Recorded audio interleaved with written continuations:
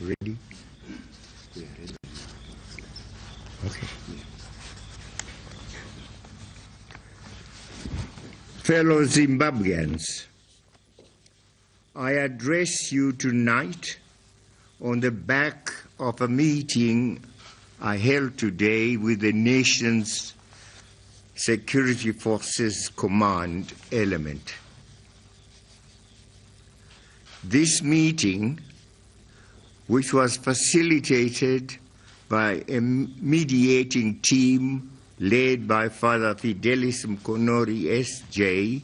of the Catholic Church, followed an operation mounted by the Zimbabwe Defense Forces in the week that has gone by, and which was triggered by concerns arising from their reading of the state of affairs in our country and in the ruling ZANU-PF party.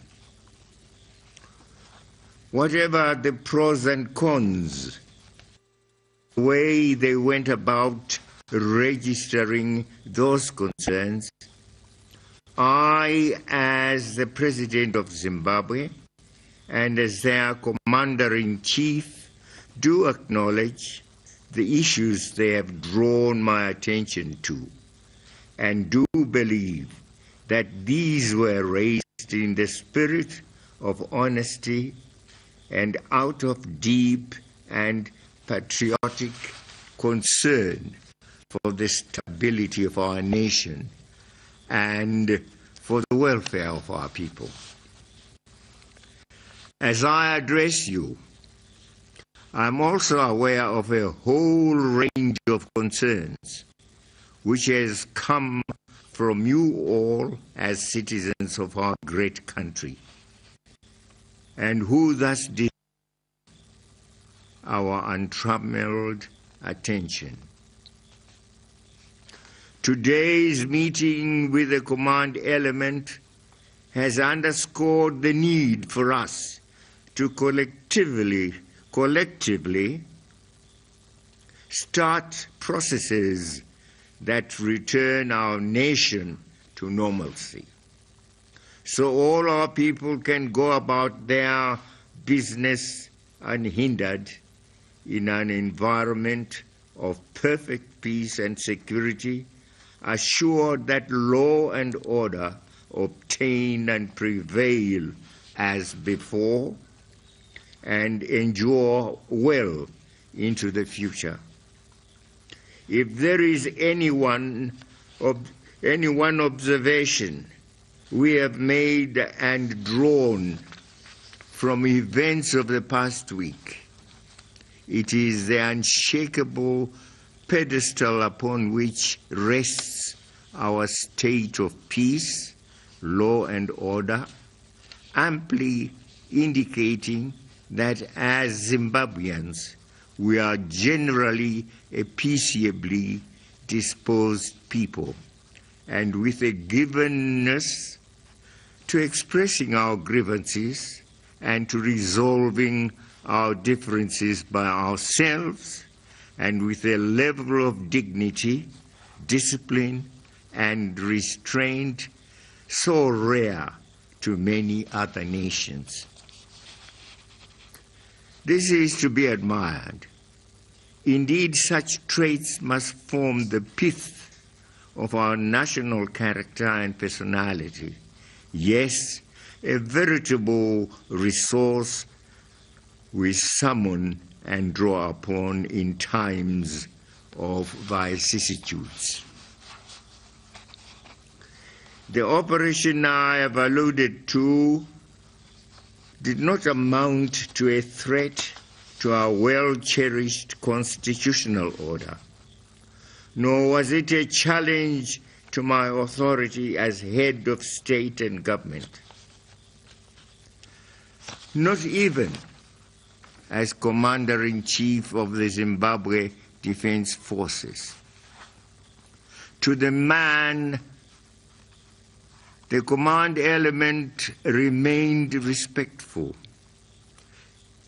and comported with the dictates and mores of constitutionalism. True, a few incidents may have occurred here and there, but these are being corrected.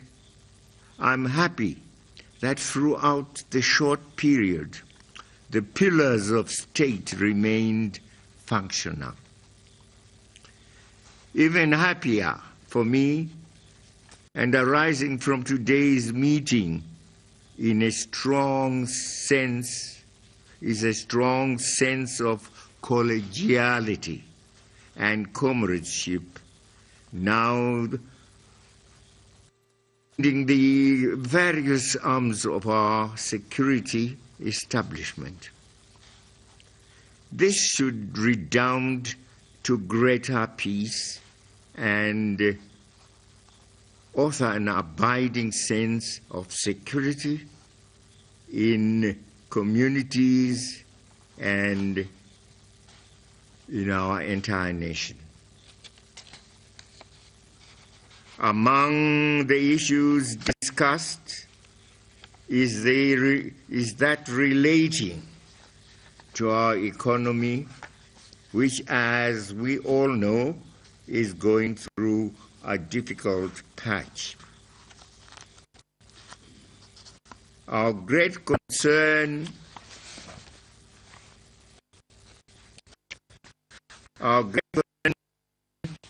to that guide operations of all its organs. No, that jump. Of greater concern, I beg your pardon, of greater concern, spurts between high-ranking officials in the party and government, exacerbated by multiple conflicting messages from both the party and government, made the criticisms leveled against us inescapable. Amidst all this, flagship projects already adopted by government stood stalled or mired in needless controversies.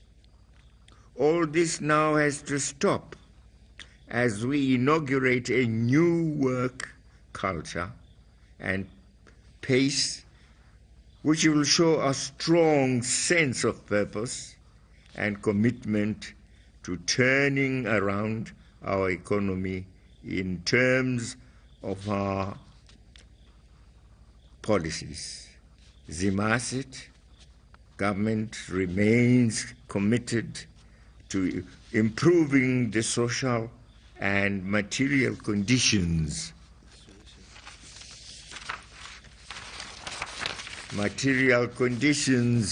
of the people. Government will soon unveil an entrepreneurial skills and business development program which will empower and unleash gainful projects at our growth points and rural areas. Fellow Zimbabweans, we are a nation born out of a protracted struggle for national independence. Our roots lie in that epochal struggle whose goals and ideals must guide our present and structure our future. The tradition of resistance is our collective legacy, whose core tenets must be subscribed by all across generations and across times. Indeed, this too was a great concern for our commanders, who themselves were makers of that revolution, and often at very tender ages and at great personal peril. We still have in our various communities veterans of that founding struggle, who might have found the prevailing management of national and party issues quite alienating. This must be corrected without delay, including ensuring that these veterans continue to play central roles in the lives of our nation. We must all recognize that their participation in the war of liberation exacted lifelong costs, which, whilst hardly repayable, may still be assuaged and ameliorated.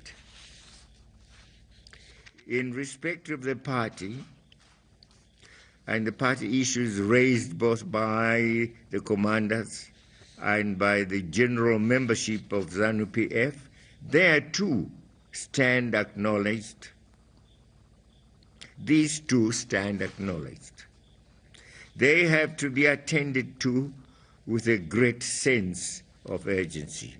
However, I am aware that as a party of liberation, ZANU-PF has over the years written elaborate rules and procedures that guide the operations of all its organs and personnel.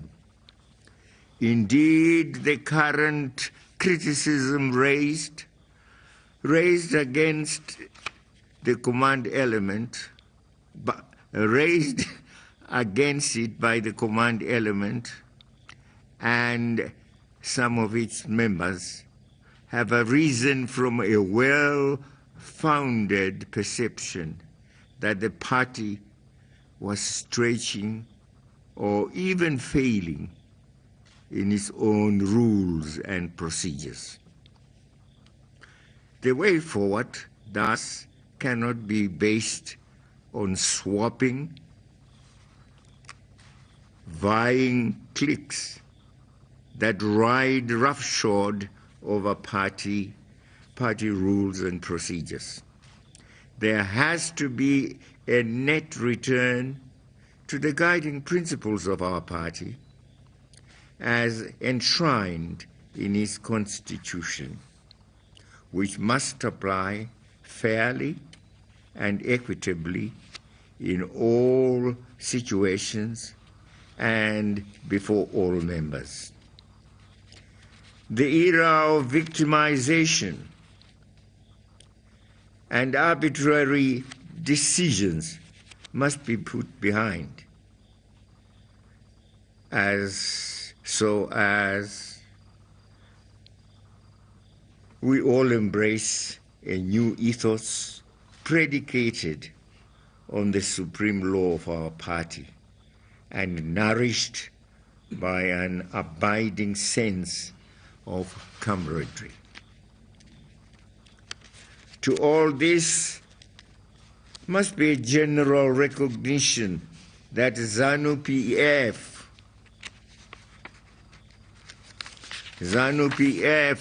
is a party of traditions and has been served by successive generations who are bound together by shared ideals and values which must continue to reign supreme in our nation.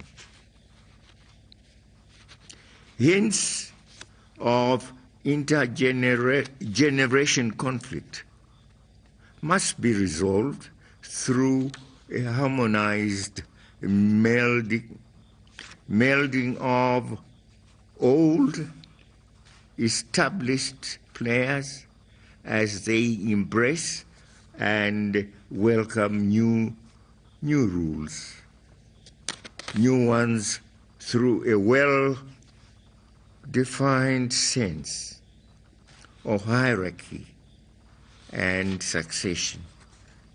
Indeed, all these matters will be discussed and settled at the forthcoming Congress within the framework of a clear roadmap that seeks to resolve once and for all any omissions or contradictions that have affected our party negatively.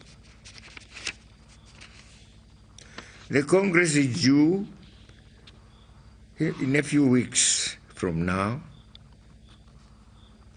I will preside over its processes, which must not be prepossessed by any acts calculated to undermine it or to compromise the outcomes in the eyes of the public. As I conclude this address, I am aware that many developments have occurred in the party or have been championed and done by individuals in the name of the party. Given the failings of the past and the anger these might have triggered in some quarters, such developments are quite understandable. However, we cannot be guided by bitterness or vengefulness, both of which would not make us any better party members or any better Zimbabweans.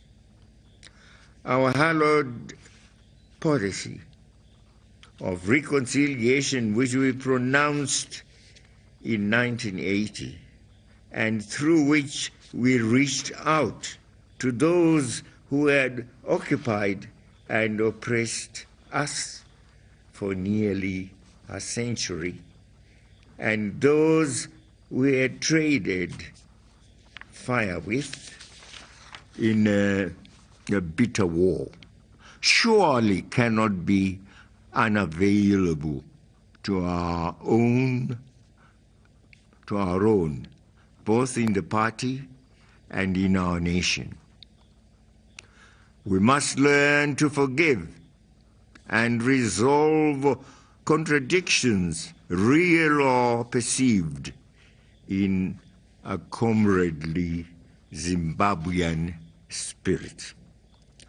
I am confident that from tonight, our whole nation at all levels gets refocused as we put shoulder to the wheel amidst the promising agricultural season already upon us.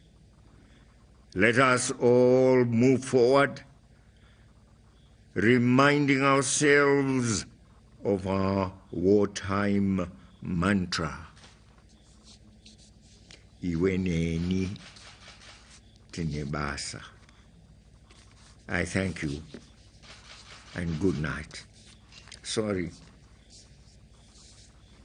one or two places